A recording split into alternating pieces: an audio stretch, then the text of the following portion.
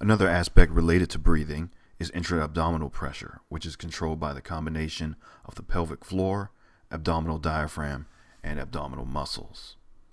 I'm not an expert, but I try to be accurate and provide all of the references I use for the information presented in these videos. The pelvic floor is a group of muscles which form a bowl-like shape that fills the space between the pubic arch and the coccyx. The pelvic floor is also sometimes called the pelvic diaphragm, and this is because in relation to how the abdominal diaphragm separates the thoracic cavity from the abdominal cavity, the pelvic diaphragm separates the pelvic cavity from the perineum. The muscles which make up the pelvic floor are the levator ani and the coccygeus. The levator ani makes up the anterior part of the pelvic floor and connects to the fascia of the obturator internus muscle. The levator ani further consists of three muscles: the iliococcygeus, pubococcygeus, and puborectalis.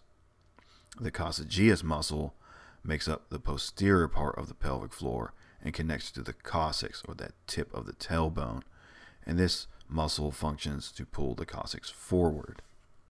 The pelvic floor muscles act in a reciprocal manner with the abdominal diaphragm.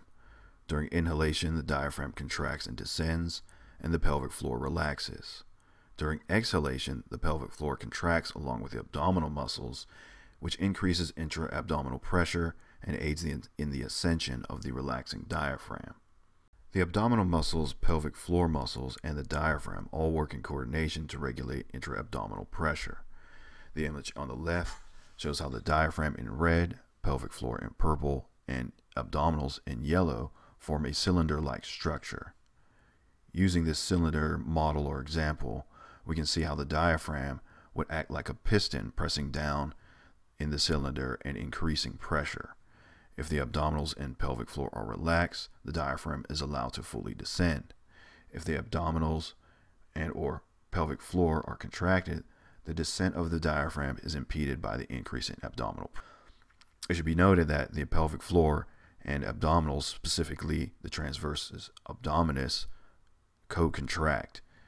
In addition, studies I've read also note that during increased intra-abdominal pressure, namely during the Valsalva maneuver, activation of all the abdominals occurs along with the pelvic floor. To explain, the Valsalva maneuver is a breathing method used in weightlifting, but also for clinical purposes.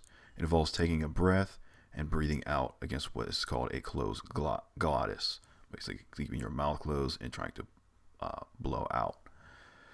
Some people describe this as being identical to bearing down, but from my understanding, they are not equivalent, although bearing down also does increase intra-abdominal pressure.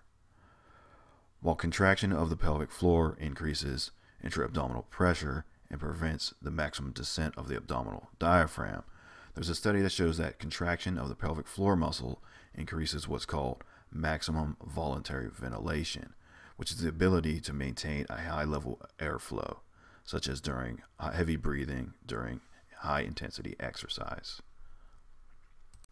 Here are the references I used in studying for this video. Note that this reference 2 was only performed in women. It doesn't say why only women were chosen. Maybe they're more familiar with controlling their pelvic floor muscles. I don't know. I don't see a reason why the results would be different in men though. And for reference number 3, I was only able to access the abstract. If you found this topic interesting or you learned something, please like and share it. Drop me a comment below and let me know what you think. If you're on YouTube, hit the subscribe and the bell notification. And if you're on Instagram, make sure to follow. I post some shorts for my own training on Instagram, which don't go to YouTube, so it's better to follow me on Instagram if you like what I'm doing. Next up, I'm going to look at how breathing may affect physical performance and all the functional aspects of breathing.